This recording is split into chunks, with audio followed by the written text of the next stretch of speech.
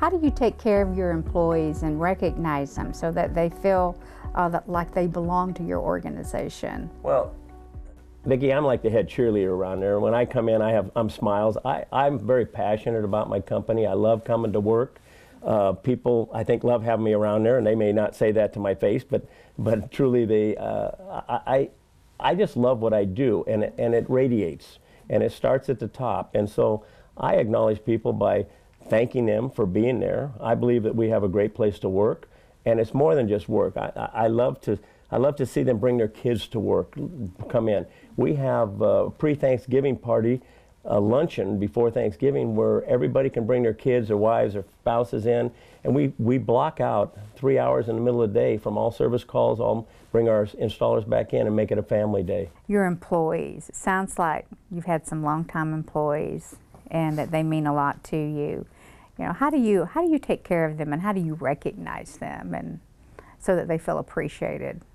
Well, I like to say you're talking to Santa Claus, because at Christmas, I do Christmas bonuses over and beyond company bonus, but Christmas bonus. This is Frank's Christmas bonus, is that for every year you've been there, you get $100, and it's called a loyalty bonus because I care, and that means a lot. And what I do is I dress up as Santa Claus, and I hand it out because I want, and I talk about each employee because I want the spouses to understand that I care. That as an owner, this is really important to me. And I'm not the bad guy that they come home to after a hard days of work and say, oh, I had to work 12 hours or 15 hours.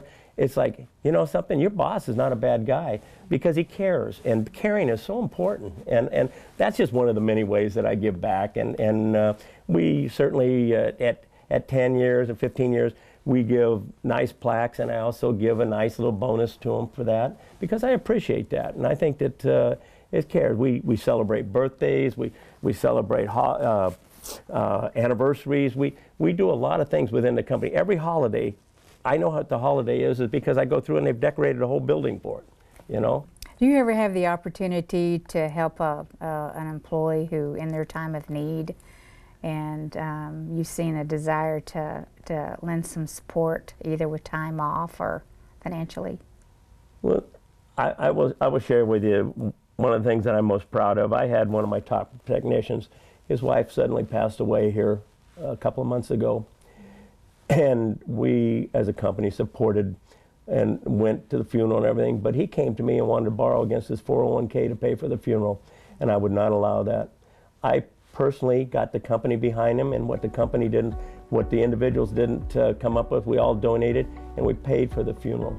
And to me, that's what having and caring about your employees is about.